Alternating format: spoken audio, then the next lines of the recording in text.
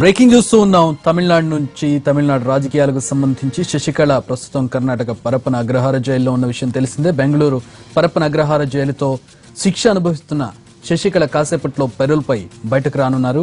శశికళ భర్త నటరాజన్ మొన్ననే కిడ్నీ కాలేయ మార్పిడి శస్త్రచికిత్స జరిగింది. తన భర్త అనారోగ్యంతో ఉండడంతో శస్త్రచికిత్సకు ముందే పెరోల్ కోసం జైలు అధికారులకు ఒకసారి దరఖాస్తు చేసింది శశికళ. అయితే వివరాలన్నీ సమగ్రంగా లేకపోవడంతో మరోసారి దరఖాస్తు చేసింది. ఇందులో నటరాజన్ కు ఆపరేషన్ జరిగింది. శశికళకు పెరోల్ ఇస్తే ఇవ్వొచ్చని తమిళనాడు పోలీసులు కూడా కర్ణాటక జైళ్ల శాఖకు స్పష్టం చేశారు. దీంతో ఆమెకు 5 రోజుల పెరోల్ ఇచ్చేందుకు కర్ణాటక జైళ్ల శాఖ అంగీకరించింది. భర్తను చూడడంతో పాటు శశికళ వ్యక్తిగత కార్యక్రమాలకు మాత్రమే పరిమితం కావాలని స్పష్టం చేశారు అధికారులు.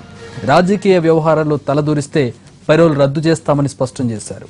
కాసేపట్లో జైలు నుంచి బయటకు రానున్న శశికళ చెన్నైలోని ఆసుపత్రికి వెళ్లి భర్తను చూస్తారు.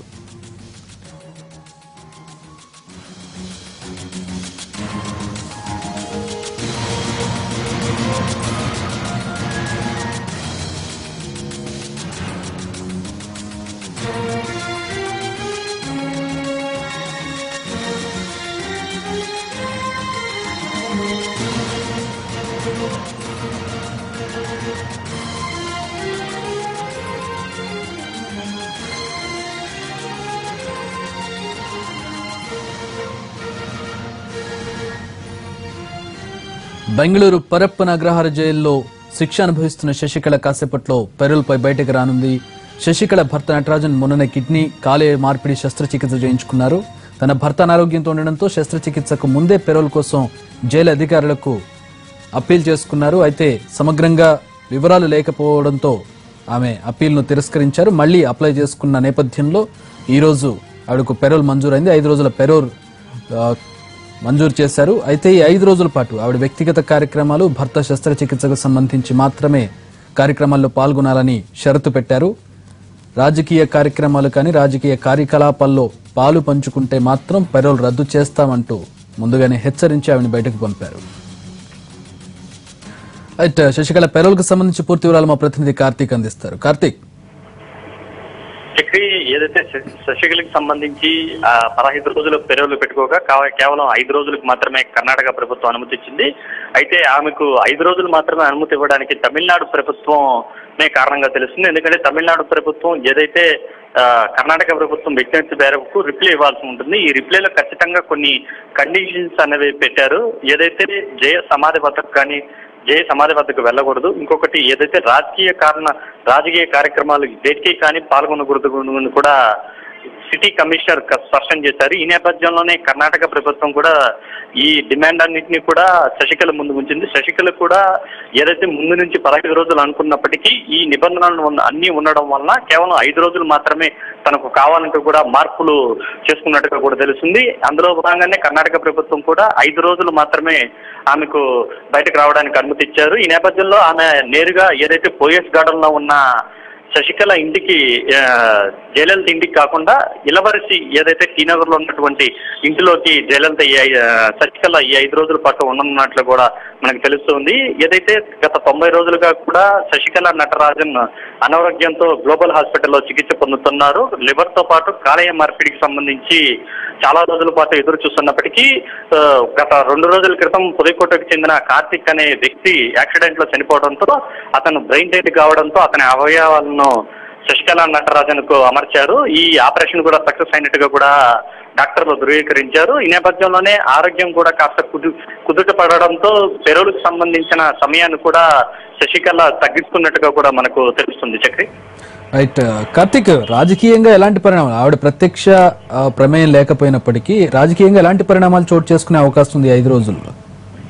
ఖచ్చితంగా చక్రి, ఏదైతే ఈ 5 రోజుల పాటు ఇలవరసి ఇంట్లో ఉండనున్న శశికళకి సంబంధించి చాలా ప్రభావితం చేసే అవకాశం ఉండడం వల్లే ముందస్తు జాగ్రత్తగా ఈపీఎస్ కావచ్చు, ఓపీఎస్ కావచ్చు, తమ ఎమ్మెల్యేలను ఎలా కాపాడుకోవాలన్న అంశం పైన ముందు నుంచే కూడా చర్చిస్తూ వస్తున్నారని చెప్పుకోవచ్చు. ఎందుకంటే జైల్లో ఉండే ప్రభావితం చేసి 20 మంది ఎమ్మెల్యేలను తన వైపు తిప్పుకున్న శశికళ ఒకవేళ బయట కనుక వస్తే ఎంతమందిని తన వైపు తిప్పుకుంటానన్నది కూడా తమిళనాడు వ్యాప్తంగా కూడా పెద్ద చర్చనీయాంశంగా మారింది. ఈ నేపథ్యంలోనే ఎమ్మెల్యేలు దాదాపు 118 మంది ఎమ్మెల్యేలు ఇప్పుడు ప్రస్తుతం ఈపీఎస్ కు సంబంధించి ఉండగా వీళ్ళందరిపైన కూడా పూర్తి స్థాయిలో ముఖ్యమంత్రి నిఘా పెట్టారని కూడా మనకు సమాచారం అందుతుంది. ఈ నేపథ్యంలోనే ఎమ్మెల్యేలందరూ వాళ్ళ యాక్టివిటీస్ ఏంటి, ఎటు వెళ్తున్నారు, ఎవరితో మాట్లాడుతున్నారు అంశాలను కూడా చాలా క్షుణ్ణంగా ఈపీఎస్ ఓపీఎస్ వర్గాలు పరిశీలిస్తున్నాయని కూడా తెలుస్తోంది. ఎందుకంటే ఈ 5 రోజుల పాటు ఉన్న నేపథ్యంలో ఎమ్మెల్యేలు కనుక అటు ఇటుగా ఒక 10 మంది మారినా సరే పరిస్థితులు ప్రభుత్వం మారే అవకాశం ఉంటుంది, ప్రభుత్వానికి ఇబ్బంది కలిగే అవకాశం ఉంటుంది. కాబట్టి అటువంటివి జరగకుండా ఉండేందుకు కూడా ఈపీఎస్ ఓపీఎస్ వర్గాలు రెండూ కూడా చాలా కృషి చేస్తున్నాయని చెప్పుకోవచ్చు. ఈ నేపథ్యంలోనే ఈ మధ్యాహ్నం మరొక గంటలో ప్రాణం బయటకు రానున్న శశికళ నేరుగా చెన్నైకి చేరుకోనున్నారు. ఈ నేపథ్యంలో మొదట ఎప్పుడు మళ్ళీ జైలుకు వెళ్తారు కార్తీక్? అంటే ఈ రోజుతో కలిపి 5 రోజులా లేదంటే రేపటి నుంచి 5 రోజుల? ఇప్పుడు ఏదైతే మనకు దాదాపు ఒక అరగంట ముందు నుంచి ఆమె పెరోల్ ఓకే అయిందని చెప్పుకోవచ్చు. దాదాపు 12:30 గంట ప్రాంతంలోనే ఆమె పెరోల్ ఓకే అయింది. అయితే ఆమె బయటకు రావడానికి సంబంధించి ఈ హాఫ్ అన్ అవర్ కొంచెం టైం తీసుకున్నారు కాబట్టి మధ్యాహ్నం 12:30కి సరిగ్గా ఆమె పెరోల్ అనేది స్టార్ట్ అయింది. సరిగ్గా ఈ రోజు నుంచి 5 రోజుల పాటు ఆమె పెరోల్కి సంబంధించి బయట ఉండనున్నారు. ఈ నేపథ్యంలోని ఈ శశికళ ఏదైతే ఇంట్లో ఉండనున్న ఇలవరసి ఇంట్లో నుంచి బయటకు రావడానికి కూడా లేదు. వెళితే నేరుగా హాస్పిటల్ కి లేదంటే ఇంటికి, మధ్యలో ఇంకెక్కడికి కూడా వెళ్ళకూడదని ఇంటికి ఎవరైనా రావచ్చా కార్తీక్? ఇంటికి ఎవరైనా వచ్చే అవకాశం ఉందా? లేదు డిగ్రీ, ఎందుకంటే ఎవరు కూడా ఆమెను కలవడానికి కూడా వీలేనున్నట్టు కూడా తమిళనాడు ప్రభుత్వం కొన్ని ఆంక్షలు విధించింది. ఈ నేపథ్యంలో చాలా కొద్ది మంది మాత్రమే ఆమె దగ్గర ఉండే అవకాశం ఉంది. ఏదైతే దినకరంతో పాటు చాలా సన్నిహిత వాళ్ళు మాత్రమే ఆమె దగ్గర ఉండే అవకాశం ఉంది. ఎందుకంటే నేరుగా హాస్పిటల్ నుంచి ఇంటికి మాత్రమే ఆమె చేరుకునే అవకాశం ఉంది.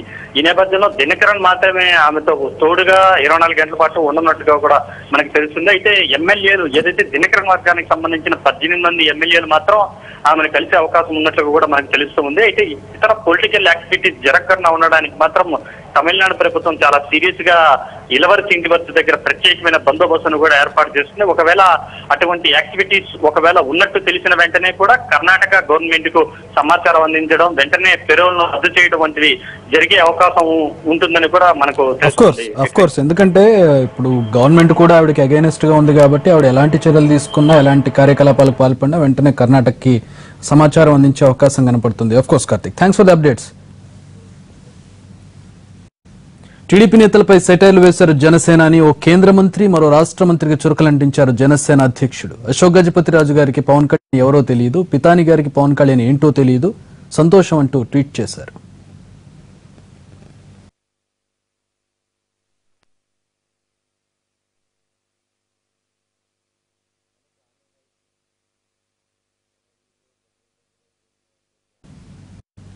ఢిల్లీలో 22వ జీఎస్టీ కౌన్సిల్ సమావేశం ప్రారంభమైంది. ఈ భేటీలో కీలక నిర్ణయాలు తీసుకునే అవకాశం కనిపిస్తోంది. ముఖ్యంగా ఈ ఏడాది చివరిలో జరగనున్న గుజరాత్ ఎన్నికలను దృష్టిలో పెట్టుకుని వస్త్రాలపై జీఎస్టీ సడలింపించే ఛాన్స్ ఉన్నట్లు తెలుస్తోంది. అటు ఎగుమతిదారులకు ఊరట కల్పించేలా పలు నిర్ణయాలు తీసుకోనున్నారు. రిఫండ్లు వేగంగా ఇవ్వడం, నెలకోసారి బదులుగా 3 నెలలకోసారి రిటర్న్లు సమర్పించేలా వెసులుబాటు కల్పించడం వంటి కొన్ని నిర్ణయాలు తీసుకోనున్నట్లు తెలుస్తోంది.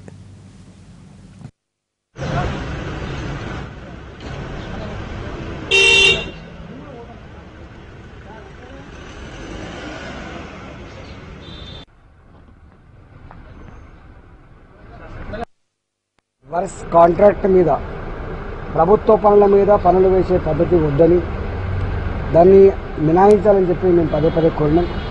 దాని మీద ఈరోజు చర్చ జరిగేటువంటి ఆస్కారం ఉన్నట్టుగా మేము భావిస్తా ఉన్నాం. రెండో అంశం డ్రింకింగ్ వాటర్ మీద. ఆ పైపులకు ఎప్పుడు కూడా ట్యాక్స్ లేకుండే, ఈవెన్ ఇంపోర్ట్ డ్యూటీ కూడా లేకుండే. ఏ గ్రామీణ ప్రాంత ప్రజలకైతే రక్షిత మంచినీళ్ళు ఇవ్వాలనే సంకల్పంలో ప్రధానమంత్రి గారు పదే చెప్తా ఉన్నారు, ఆ ఆశయానికి విఘాతం కలిగే ఆస్కారం ఉంటుంది. కాబట్టి డ్రింకింగ్ వాటర్ అందించేటువంటి పైపుల విషయంలో జీఎస్టీ నుంచి మినహాయించాలనేటువంటిది కూడా ఇలా ప్రస్తావిస్తాం. ఇంకా అనేక రకాల టెక్నికల్ అంశాలు కూడా, అనేక రకాల చిన్న అంశాలు కూడా మేము ప్రస్తావించబోతున్నాం. అదేవిధంగా 1.5 crore లోపునటువంటి డీలర్స్ ఎవరైతే ఉన్నారో 3 monthsకి ఒకసారి ఏదైతే అంటున్నారో సరే అది 1 crore తగ్గించాలనేది ఒకటి. ఇది కూడా పర్మనెంట్గా కాకుండా సాఫ్ట్వేర్ ఎప్పటివరకైతే సెట్ అవుతుందో, సర్వర్స్ కెపాసిటీ పెరుగుతుందో, లైన్లలో ఈజీగా ఇలా బుక్ చేసుకునే ఆస్కారం ఉంటుందో అప్పటి వరకే ఉంచాలని చెప్పి తదుపరి మంత్లీ పెట్టాలని చెప్పి మేము కోరుతాం.